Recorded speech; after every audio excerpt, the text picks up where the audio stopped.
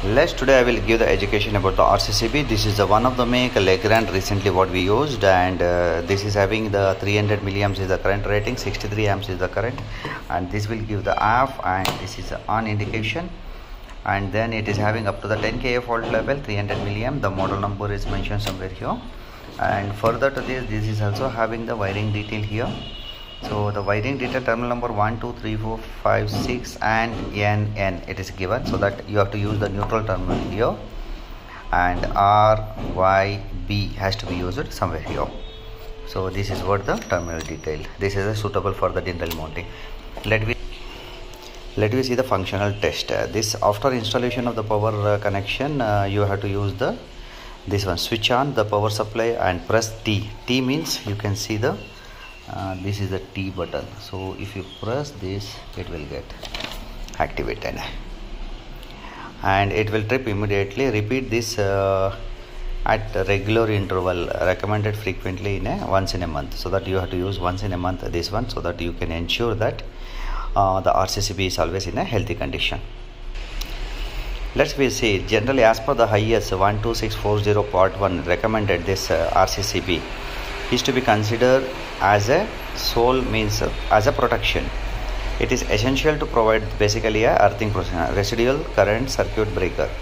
It is a part of the electrical network, shall be properly installed. Generally it is not give the complete solution to the electric shock, but it will definitely give the limit during the progress of the current human body, so that at the time of short time the possibilities of the effect will be get reduced.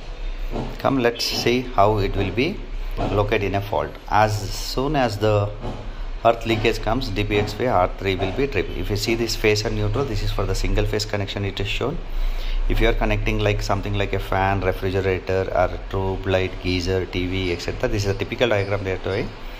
And if you are having the switch is off, and if you switch on this one, once you switch on S1 to S2 is the load, it is connected, and it is like this you have to connect.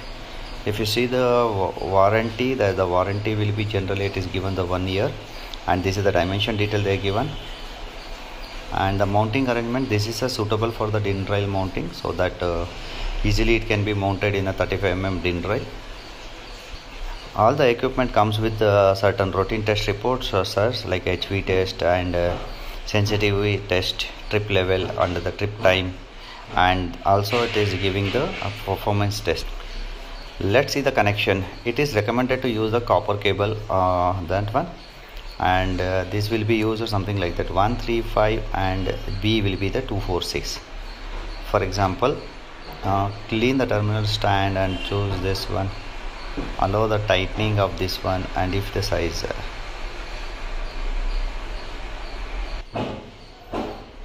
this is what the terminal, how to use this one means you have to unscrew this by doing like this, and then you have to tighten here. So once you tighten, you have to check the connection of the wire. So let me take the complete picture, one image. Now you just tell me how you feel about the information of the RCCB. If you require further detail about like this, please contact.